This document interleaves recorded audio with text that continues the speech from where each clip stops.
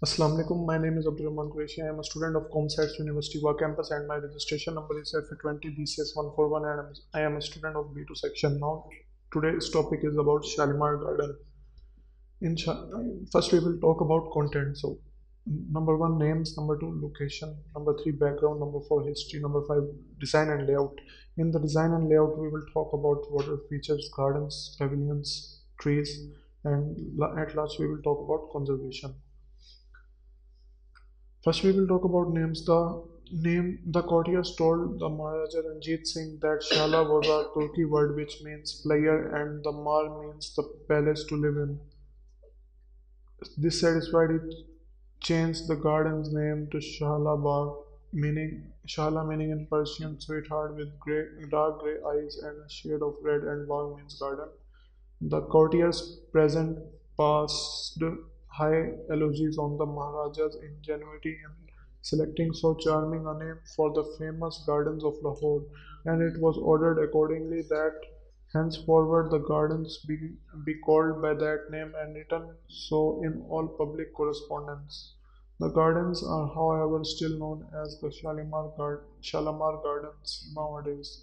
According to Muhammad Ishtiaq Khan, the most plausible interpretation, however, seems to be that the word Shalimar is a corruption of original Shalimar. Now we will talk about the location of Shalimar Garden. The Shalimar Gardens are located near Banpura along Grand Trunk Road, some 5 kilometers northeast of Lahore's walled city. Now we will talk about the history of Shalimar Garden. The construction of the gardens began on 12th June 1641 and took 18 months to complete. During the Sikh era, much of the garden's marble was pillaged and used to decorate the Golden Temple and the Ram Bagh Palace in nearby Amritsar, while the garden's costly agate gate was stripped and sold by Lehna Singh Majhitiya. In 1806, the Maharaja ordered the Shalimar Gardens to be repaired. The gardens were nationalized in 1962 by General Ayub Khan because leading Rahim Mia family members had opposed his imposition of martial law in Pakistan. The annual Mela Chiraga festival used to take place in the gardens until General Ayub Khan forbade it in 1958. Now we will talk about design and layout. Mughal gardens were based upon Timurid gardens built in Central Asia and Iran between the 14th and 16th century. A high brick wall richly decorated with intricate fretwork encloses the site in order to allow the creation of a Charbagh paradise garden, a microcosm of an earthly utopia. The Shalimar Gardens are laid out in the form of a rectangle aligned along a north-south axis and measure 658 meters by 258 meters and cover an area of 16 hectares. Each terrace level is 4 to 5 meters, 13 to 15 feet higher than the previous level. The uppermost terrace of the garden is named Baghe Farah Baksh, literally meaning bestower of player. The second and third terraces are jointly known as the Baghe Faiz Baksh, meaning bestower of goodness.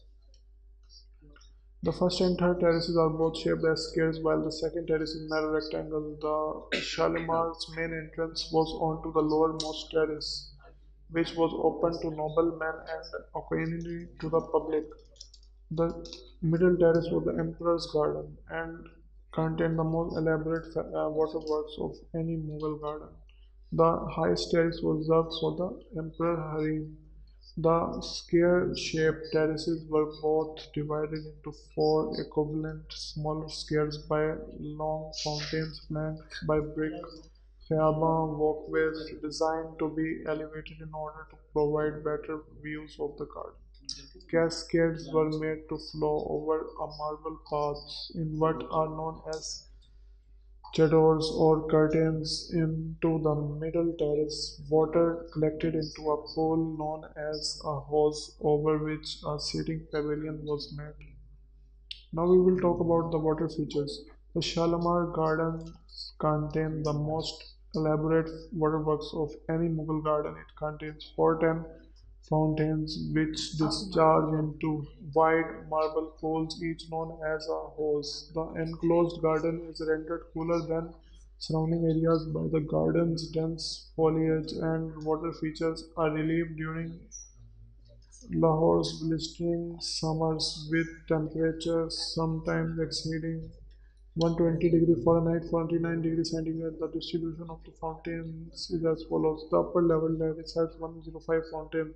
The middle level terrace has 152 fountains. The lower level terrace has 153 fountains all combined. The garden has 14 fountains.